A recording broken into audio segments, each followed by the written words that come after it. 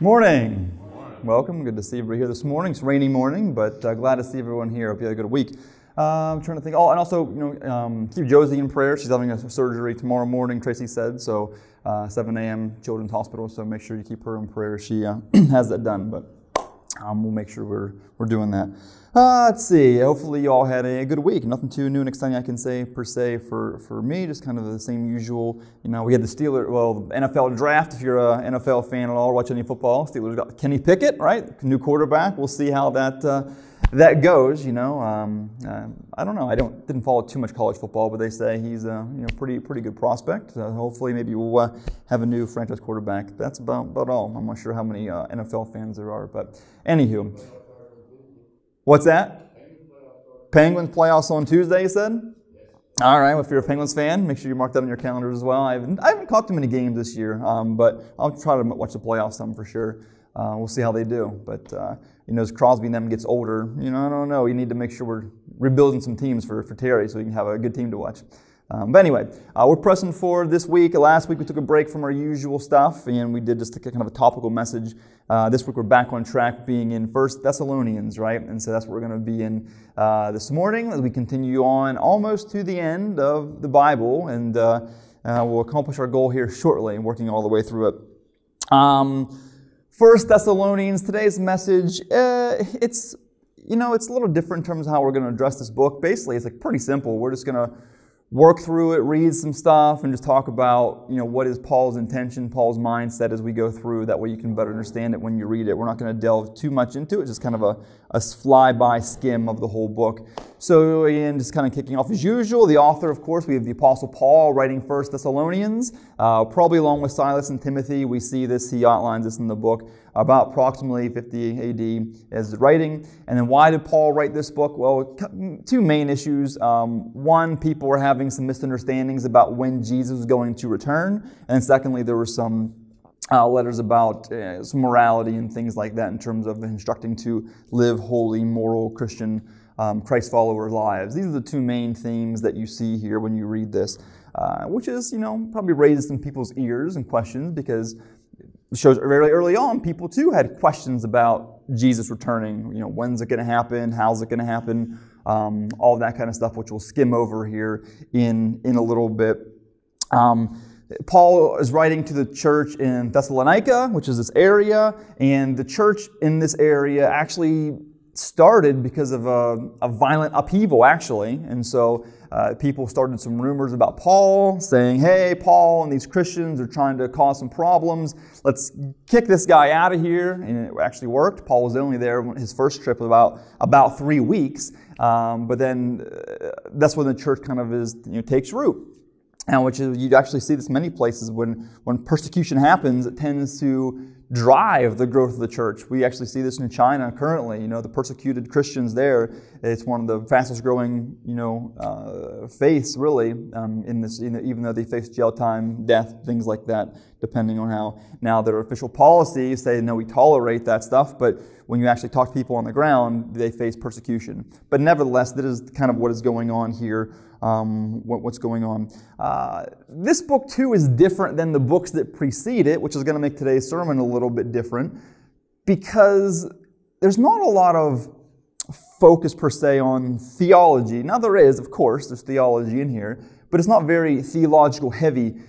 When you read this book, you'll see some points, of course, that are theological, but you'll really notice Paul's relationship with this church. You'll see him talking like a concerned parent, showing the concern and the gratitude and the thanksgiving and all of that for this. If you would ask Paul, what was your favorite church, or what was the church that you were most concerned about, Paul would probably respond, similar like a parent. He would say, well, my most concern would be the church that has the most problems and that is sick until it is well. Or which church do you miss the most? Well, probably you'd say the church I've been away from the longest until I'm reconciled with that church. And so you see Paul operating very much with this mindset when you read this, and he's thanking them continually for that. And so he's going to write some things, so pay attention to the themes, pay attention to his attitude towards the Thessalonians, but it's really important that we see what's going on here. And again, two main two main things Paul is going to address is, one, addressing the concern the Thessalonians had about Jesus returning, and then two, moral living for Christians. These are the two main themes that you're going to see here. And we'll get a little bit into some of this here shortly anyways. Many people think this is Paul's earliest writing, or one of Paul's earliest writings when he's writing these books. And so when you see this, if you had to pick a theme, I guess, for 1 Thessalonians, you could say this is about the gathering of the church, or rather it's centered on the return of Jesus, or the day of Christ, as you might say. Which also is interesting, too, is that Paul, very early on, found it important to tell these Christians about the return of Jesus. Think about it. I mean, he was only there, 3 weeks before he was kicked out? And they already have questions about the return of Jesus. So that should tell us, the return of Jesus was very important for Paul, right? Very important for his preaching, which we have to think about as Christians. How often do we think about the return of Christ, the return of Jesus? We might think about it a little bit, but they were very much focused on it. They were very much had a lot of questions on this. Also, I think, too, it shows us that it doesn't take, well, here anyways, it didn't take a long time to start the church. Like nowadays, people want to start a church plant, they have all kind of formulas for it, right? You go into an area, you do demographic studies of what people might be interested in or looking at. You look at the demographics, you look at the statistics, you look at the population area. Like Paul didn't do any of that. Paul just went into an area, preached the Word of God, unleashed it, and people received it, and the church was started, which is kind of a fascinating thing that we see nowadays. Many church plants, take kind of more of maybe a business approach of starting a church. But I get it, in terms of what they're trying to do. But Paul didn't really have that model. So in this here, Paul is doing this. Then some troublemakers come up and say, "Hey, this guy is causing problems." I think if you go to the book of Acts, it says he's trying to turn this area or world upside down. On its head. It was just because God's a troublemaker. And then he gets kicked out. It works. But, there's so many verses here. I won't go through them because, there's a lot of them.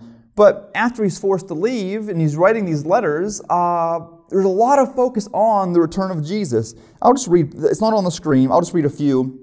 In 2:19, he says, "For what is our hope, our joy, or the crown in which we will glory in the presence of the Lord Jesus when he comes? Is it not you?" And then 3:13, again, not up there, he says, "May he strengthen your hearts so that you will be blameless and holy in the presence of our God and Father when our Lord Jesus comes with all of his holy ones." 5:23, "May God himself, the God of peace, sanctify you through and through. May your whole spirit, soul, and body be kept blameless at the coming of our Lord Jesus Christ."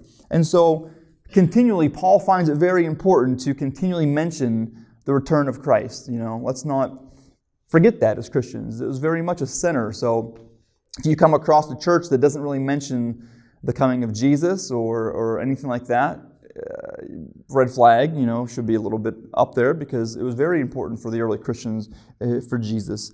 And nevertheless, okay, so that's some of the background stuff you need to know going into it. We'll skim through it. Some of these titles that we're going to do in terms of chapters and themes, there's a little bit of a tweaking and adjusting because there's a lot of different themes or topics in these chapters, but it helps you at least get a general idea of maybe what some of the themes Paul was trying to hit upon in these chapters. And so he's going to kick off with thanksgiving and faith for the Thessalonians. In chapter 1, the theme would be the transmission of faith. So the transmission of faith. Let's read 1 Thessalonians 1. We'll go 1 through 10. Paul, Silas, and Timothy, to the church of the Thessalonians, in God the Father and the Lord Jesus Christ, grace and peace to you. We always thank God for all of you and continually mention you in our prayers.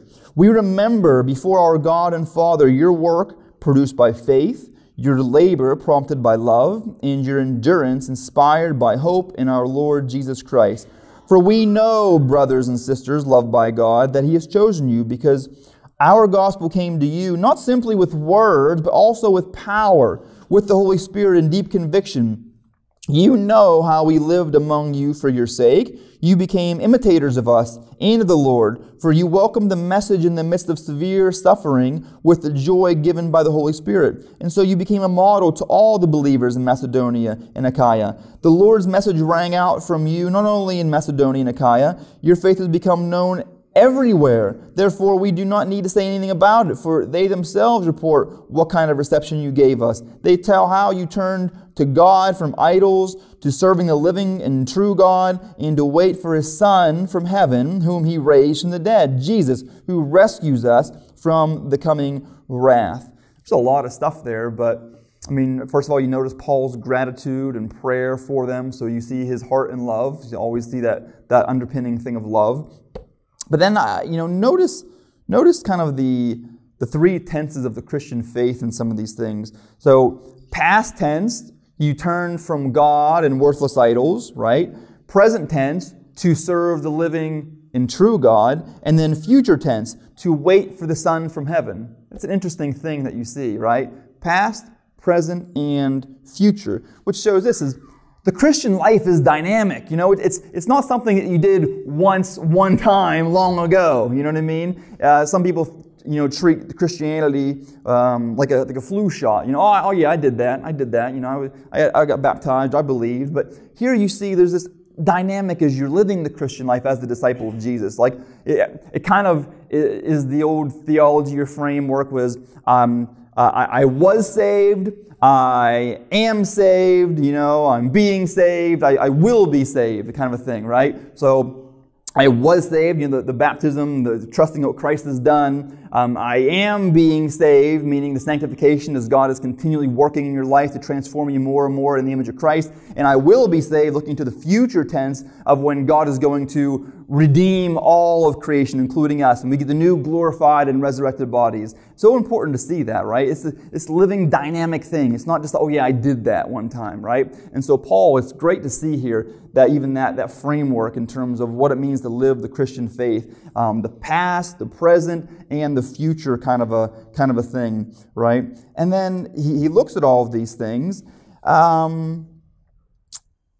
and he talks about looking towards the future, right? This dimensional thing. And then go on. We're going to see here actually this framework of the transmission of faith. So the gospel comes to you, but then it goes through you as well. Go to 5:8 too. Look, it says, because our gospel came to you not simply with words, but also with power, with the Holy Spirit, and deep conviction. The Lord's message rang out from you, not only in Macedonia and Achaia. Your faith in God has become known everywhere. Therefore, we do not need to say anything about it.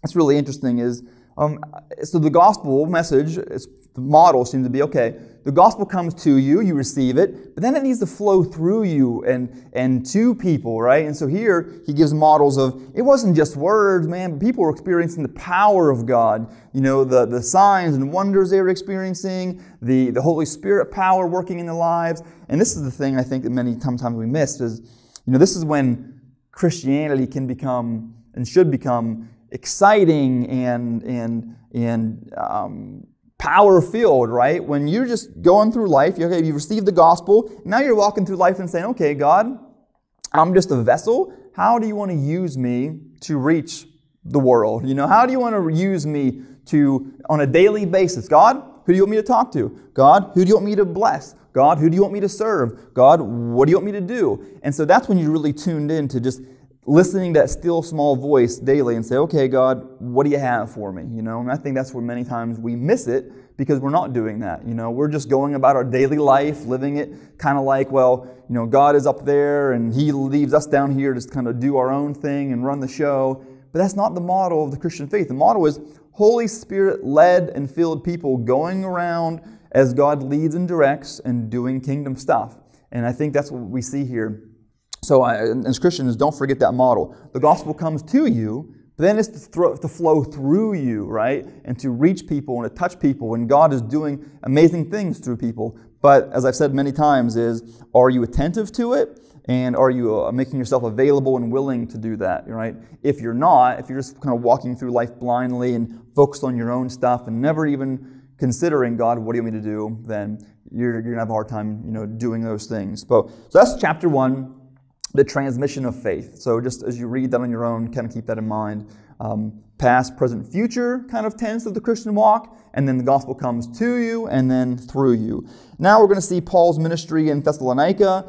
Chapter 2, you could say, is the demonstration of love. We'll see this whole kind of model here. So go to 1 Thessalonians 2, we'll go 3 through 7. For the appeal we make does not spring out from error or impure motives, nor are we trying to trick you. On the contrary, we speak as those approved by God to be entrusted with the gospel. We are not trying to please people, but God, who tests our hearts. We know we never use flattery, nor we did put a mask to cover up greed. God is our witness. We were not looking for praise from people, not from you or anyone else, even though as apostles of Christ we could have asserted our authority. Instead, we were like young children among you. And we see this model here. Again, Paul is addressing accusations. People are accusing them of impure motives or trickery or greed or whatever it might be.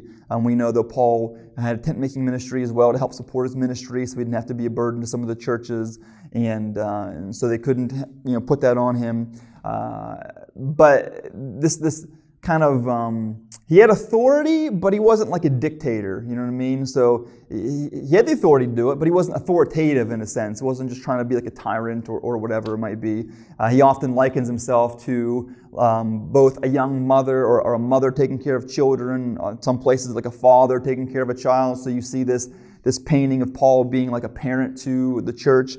And then go on to verses 8 through 12. So we cared for you because we loved you so much. We were delighted to share with you not only the gospel of God, but our lives as well. Surely you remember, brothers and sisters, our toil in hardship. We worked night and day in order not to be a burden to anyone while we preached the gospel of God to you. You are witnesses, and so is God, of how holy, righteous, and blameless we were among you who believed. For you know that we dealt with each of you as a father deals with his own children, encouraging, comforting, and urging you to live lives worthy of God, who calls you in his kingdom and glory. Again, that model of nurturing. And again, this framework of Paul is, you know what? Not living to please people, not living to get praise from people, living to please God, living to honor God. How much more would we be urged or to do that, You know what? We're not lived to please people or to get praise from people. Just, am I pleasing God? Am I honoring God with my life, of how I'm using and stewarding everything God has given me, my time, my energy, my resources, all of that. And so for Paul, it's about just being authentic, not trying to kowtow to what people want and to what people expect and what people think that should be done. So listen, we're just trying to honor God and preach the gospel, right? Live God. He says, live lives worthy of God, who calls you into his kingdom and glory. And so I think that's just, great stuff to think about for sure.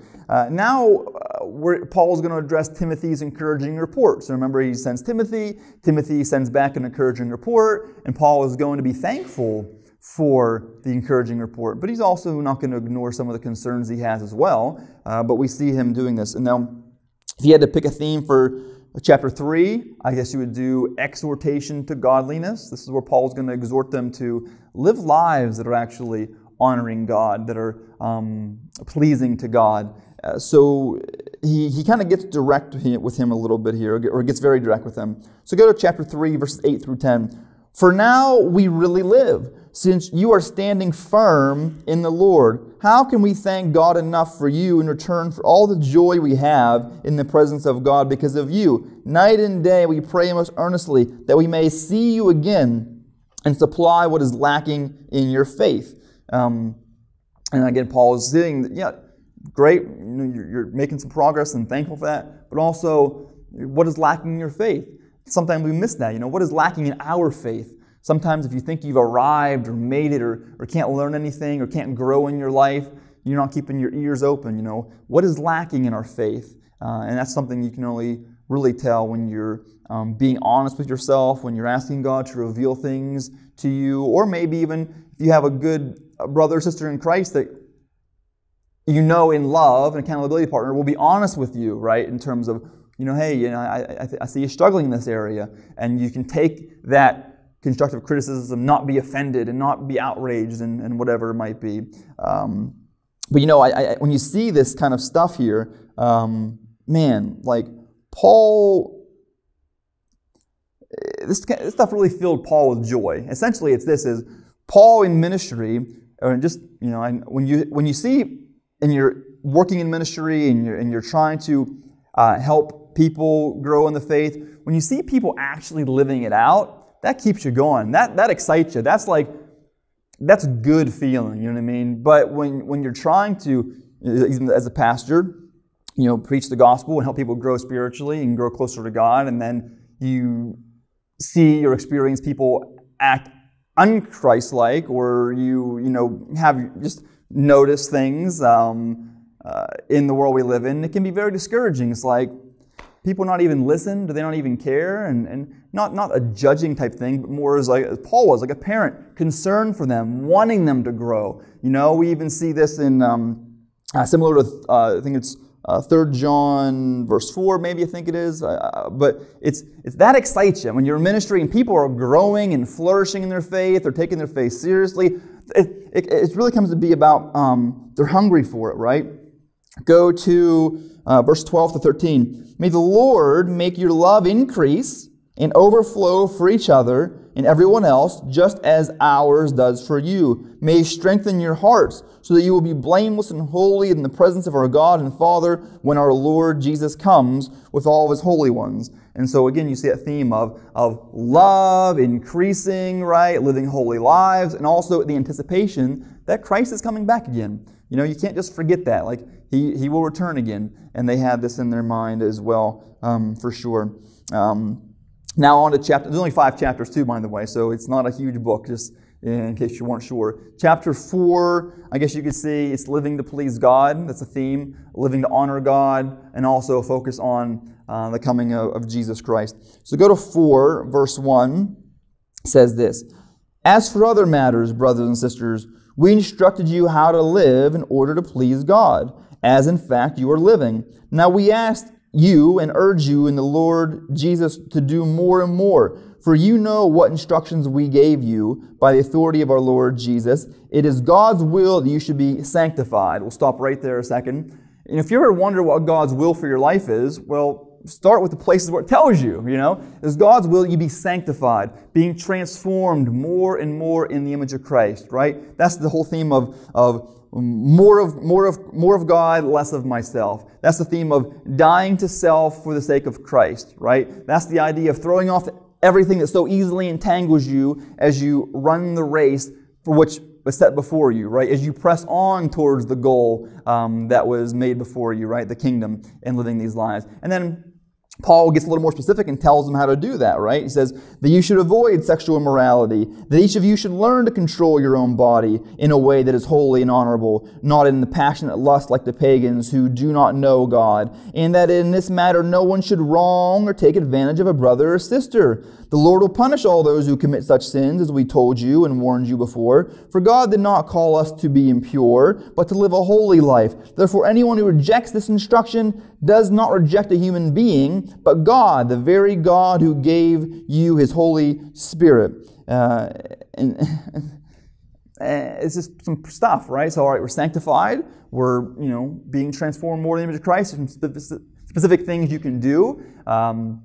Interesting, Paul mentioned some of these specific things, probably because in that area, as you may or may not already know from previous conversations, that there was a lot of pagan temple worship, and a lot of times involved with that was sensual practices that people would engage in to worship these false gods. And so Paul was like, hey, don't be part of that kind of stuff and other matters. And so how you live your life matters, how you control yourself matters. And the same, the very last part I think strikes true, can be applied to many of God's laws or commands, or again, not to be arbitrary, but to save you, to know these things that will destroy you and are counterproductive and not for what you were designed, but for your protection, basically. But then he says, you're not rejecting man, but you're rejecting God. And many people do that.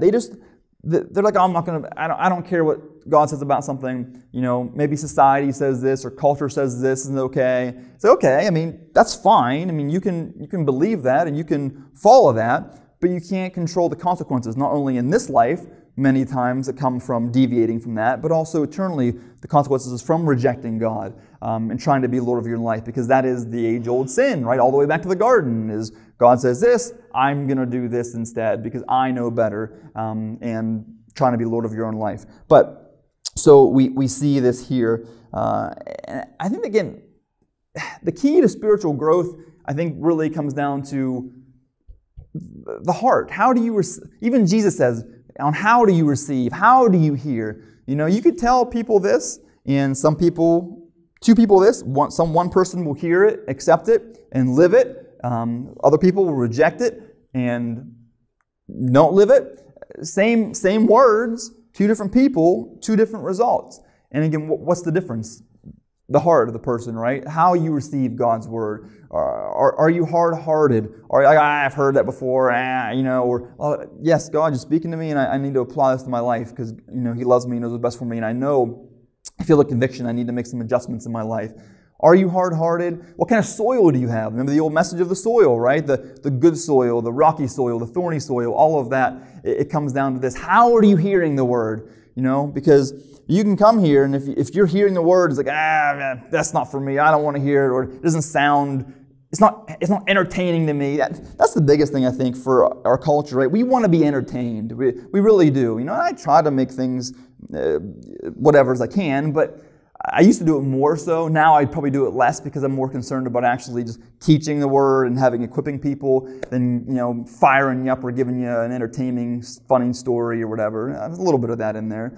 But that's what it was for Paul. It's like, it's not about that, In America, it's like, okay, we come to church and you have, okay, set your watch, pastor, you have half an hour, 45 minutes, maybe. You better drop something really good in there because I got things to do, You better make me laugh and cry and smile and keep my attention. But that's a cultural thing, I listened to a sermon from Skip Heitzig, who did a good outline on this, some of which we're following. And he mentioned India, which I found interesting because I've to you mentioned India, and he talked about going to India and preaching, and because my previous pastor was originally from India, and he talked about going to India, and he said, when I went there, I asked the pastor, how long is your typical service, and he's like, about 4 hours or so, and the guy. He's like, what? He's like, yeah. He's like, many people will walk long distances to come to church, and so you want to give them their time's worth. And so he's like, yeah, we'll preach for a few hours, take a break, we'll hang out, and then preach again. And he's like, people are hungry for it.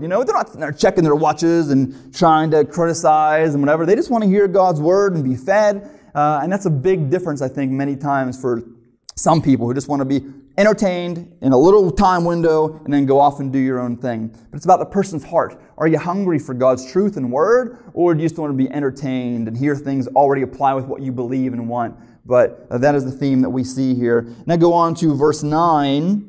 Now, about your love for one another, we do not need to write to you, for you yourselves have been taught by God to love each other. And in fact, you do love all of God's family through Macedonia. We urge you, brothers and sisters, to do so more and more and to make it your ambition to lead a quiet life. You should mind your own business and work with your hands, just as we told you, so that your daily life may win the respect of outsiders and so that you will not be dependent on anybody. And that's some good stuff right there. I mean, he's just, how you live your life. He's saying, hey, there's so much in there, like for obviously the love, like make sure you're increasing loving and doing this, but make it your ambition to lead a quiet life, mind your own business, and work with your hands, just as we told you. Why? So that your daily life may win the respect of outsiders, and that you will not be dependent on anybody. That's great. I mean, like, so simplistic, right? I mean, okay. Are you just a simplistic, quiet life, minding your business, actually working for a living, earning your wages, right? That we told you. Why? Respect from outsiders, not dependent on anybody. And so 2 themes, like as outsiders look at you as a Christian, as the church, would they respect you? But if you're living a life that is not loving, that is hate-filled, that is arrogant, that is loudmouth, that is you fill in the blank, and they don't respect you, that's a problem, you know. We live in a culture now. It's like, I don't care. I'm just going to, whatever. But Paul says, no, you should care. You should want people to respect you. Don't do things and live a life that would cause outsiders to not respect you, you know. Because we see that, like, oh, there's another Christian, just, a hypocrite, a liar, a loudmouth, you fill in the blank. Paul said, listen, just don't worry so much about everyone else's life. You live your life to honor God. Live it honorably. Don't do anything that people can come against you and say you did X, Y, and Z, and you're not living an honorably respectful life. Right? Work for a living, and that way you're not dependent on anybody as well. That's a key thing. I think sometimes we overcomplicate it. We're so worried about everybody else that, you know what? And we fill our mind with the news and the media where we're so unhappy. You know what? Let's just live our lives in a way that is honorable, a quiet life, minding our business, earning our wages. And this is in part Paul's to this too. I'll just spoiler alert, because some people were quitting their jobs and not working, thinking that Jesus was coming back like right then and there. And that's why Paul had to address it later on, saying, listen, if you don't work, you don't eat. And so make sure you work and supply for yourself and your family. Don't try to take advantage of the system, Paul would essentially be saying. But nevertheless, there's a lot in there, but I'll just leave it at that. And now, real quickly, Paul is going to talk about death and resurrection, because this is a big theme here. People were concerned about what was going on to happen when Jesus returned. So, verse 13, brothers and sisters, we do not want you to be uninformed about those who sleep in death, so that you do not grieve like the rest of mankind who have no hope. For we believe that Jesus died and rose again, and so we believe that God will bring with Jesus those who have fallen asleep in Him. According to the Lord's word, we tell you that we who are still alive, who are left until the coming of the Lord, will certainly not precede those who have fallen asleep. For the Lord Himself will come down from heaven with a loud command, with the voice of the archangel, and with the trumpet call of God, and the dead in Christ will rise first. After that, we who are still alive and are left will be caught up together with them in the clouds to meet the Lord in the air, and so we will be with the Lord forever. Therefore, encourage one another with these words. And so, instruction for the end times, essentially, that we'll see here about when Christ comes again for His bride, the church, and then there's the second coming of Jesus, which is when Jesus, returns with His church. I'm not going to say too much on here. I'll just say a couple things. Obviously, the resurrection is key. Look at, do not be uninformed about those who sleep in death, so that you do not grieve like the rest of mankind who have no hope. Like, death is not final. Death does not win in the end. So, for Christians, you can have an encouragement, a hope that goes beyond, that there's a resurrection to come, that there's another life after this, right? Not only that, but we will get new resurrected, glorified bodies. So it's not just you go to be a ghost and play a harp somewhere. No. You will get a new glorified, resurrected body. When he says being asleep here, that's just an ancient way of saying they've died. There's different theologies and things around this word about people just still sleeping in the graves and things like that. But when they say asleep, it's people who have died. That's what they say. The concern they had was, hey, Paul, well, what about the people that already died? Are they going to miss out on the resurrection? That was the question they were having, essentially. And he said, no, don't worry about that. When Christ returns, they will be raised first, right? They'll be raised first, and then we also too. And so that's the question behind all of this. Now, I will say this, that this is where some of the rapture theology comes from. And I'm not going to try to simplify it. We don't have time for that. But I will just say there's good, compelling arguments for different ways this can be interpreted in terms of, quote-unquote, the rapture, right? You have the well-known Left Behind series that's very popular with the movies and things, about people getting snatched out and disappearing and things. My personal opinion that is not really probably theologically accurate. There are some well-known scholars that do think that is how it will play out. I don't think that is the intent of this passage at all. There's a lot of, we don't have time for it. But don't get bogged down by the details of how this is going to play out. We can maybe have a sermon on it before. I think we haven't had it before. But just know this is about Christ returning for His church, His people. How exactly this plays out, there's different topics and theologies behind this in terms of how you interpret this verse. Is he talking literally? Is he addressing more of like a Daniel chapter 7 kind of prophecy regarding the Messiah when He is glorified, ascending on the clouds before God, being vindicated? A lot of different things. You can look at some N.T. Wright for some theology on rapture stuff. Ben Witherington has some very interesting thoughts that don't align with maybe what many Christians they just have this view of, well, you get sucked into the clouds, out, you're good, you're gone, and that's it. Me personally, I'm not so sure it's that simple in terms of why this was created, but we don't have time for it. Just know that's what's going on, that Christ is returning. Don't worry. Those who have already fallen asleep or died, they will not miss out on the resurrection, and we'll leave it at that for now. And then lastly, real quick, chapter 5, the coming of the Lord and final instruction. Go to 5:1. Now, brothers and sisters, about times and dates, we do not need to write to you, for you know very well the day of the Lord will come like a thief in the night. While people are saying peace and safety, destruction will come upon them suddenly as labor pains on a pregnant woman, and they will not escape. But you, brothers and sisters, are not in darkness, so that this day should surprise you like a thief. You are all children of the light and children of the day. We do not belong to the night or the darkness, so then let us not be like others who are asleep, but let us be awake and sober. Interesting phrasing, being awake and sober. Nobody expects a thief, you know what I mean? Like if you expect a thief, then you're gonna be ready here. You'll be prepared. And so like a thief for unbelievers, but believers should be anticipating the coming of Christ. Now he's saying dates and times, and I'm not going to get into that. So when you see people start setting dates and times, your flag should go up right away and say this person's a crackpot most likely, because people have done this forever and they're always wrong and they've always been wrong, and then they recalculate and adjust and say, oh, no, this is the date, and they're wrong again. And it just gives Christians bad names because it's like, oh, look at this, doomsday prophet of trying to set dates and times. So be alert on that spectrum. And so unbelievers, like, things are good, and things are, kind of remind you like the day of Noah, right? When people are like, eat, drink, and be merry, and all of that, and then boom, the flood happens.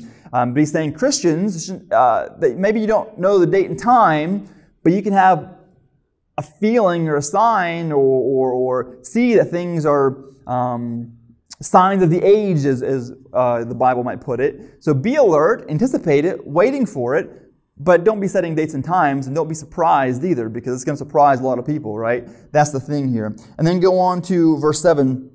For those who sleep at night, and those who get drunk at night. But since we belong to the day, let us be sober, putting on faith and love as a breastplate, and the hope of salvation as a helmet. For God did not appoint us to suffer wrath, but to receive salvation through our Lord Jesus Christ. He died for us so that whether we are awake or asleep, we may live together with Him. Therefore, encourage one another and build each other up, just as in fact you are doing. So as you are waiting and watching and living lives to please God and loving others, build each other up, right? Encourage one another. Are you doing this to fellow believers? You shouldn't be tearing them down and talking bad about them and all that kind of stuff. You should be encouraging them, building them up. Sadly, many Christians, they criticize and tear down.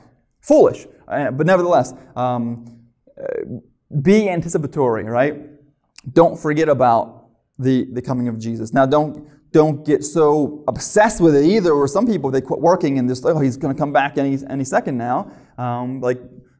Keep alert, keep a watch. But also, the anticipation, like, do you want that to happen? Like the phrase, Maranatha, which means come Lord Jesus. Like, man, just waiting for Jesus to come back. Excited for Jesus to come back. Can't wait. When you're living in a culture in a world where you're heavily oppressed and persecuted and suffering, man, you want that salvation to come. If you are lazy or asleep or I don't know how to put it, but just comfortable, whatever, you know what I mean?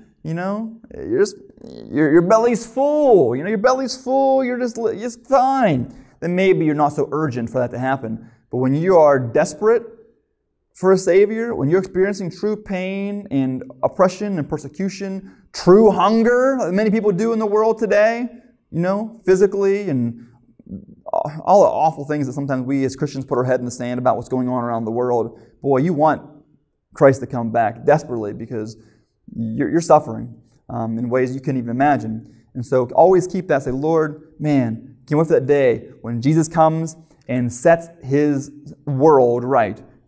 Puts a final ending to suffering, disease, death. And we can all live that glorified, perfected life with Him. And so never minimize the second coming of Jesus and His return. We should be anticipating it and longing for Him to come and set this messed up world right if you really have your mindset and kingdom mindset perspective on track. So that is 1 Thessalonians in a nutshell. Hopefully now you're better equipped to read through it and understand what is going on. We'll delve into 2 Thessalonians next week. Let's pray. Father God, we thank You for this day and everybody here. God, as we read Your Word, help it. Lord, we just pray through Your Spirit that You speak to us. Speak to our heart. Let us receive it with good soil, that the seed's been sown. Let it, You water it, You nurture it. Help it to grow in our lives, Father, that it will produce a crop 100-fold if we are hearing it and receive it with the right heart and mind and attitude. God, help us to read this and see what it means actually to, number one, to live a Christian life, right? Walking in love and holiness, living quiet lives and working and minding our business, Father, just to glorify and honor You. Number one priority there in doing kingdom stuff.